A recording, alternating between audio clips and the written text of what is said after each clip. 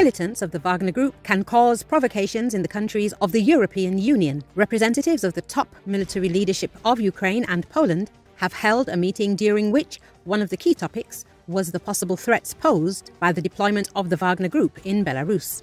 Press service of the Joint Forces Command of the Armed Forces of Ukraine reported this.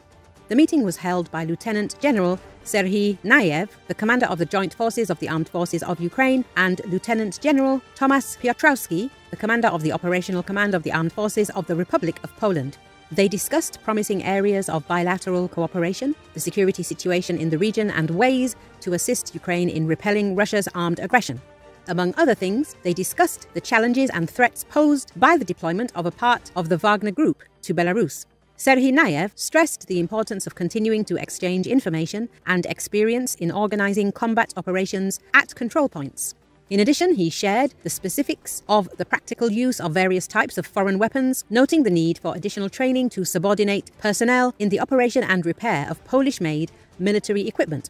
The press release reads, Ivan Stupak, a former employee of the National Security Service of Ukraine, says that the militants of the Wagner group can cause provocations in the countries of the European Union, especially in Poland.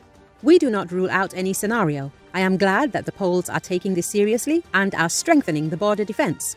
Wagner soldiers are very professional. They have extensive combat experience in Syria, Libya, and the Central African Republic, said Stupak.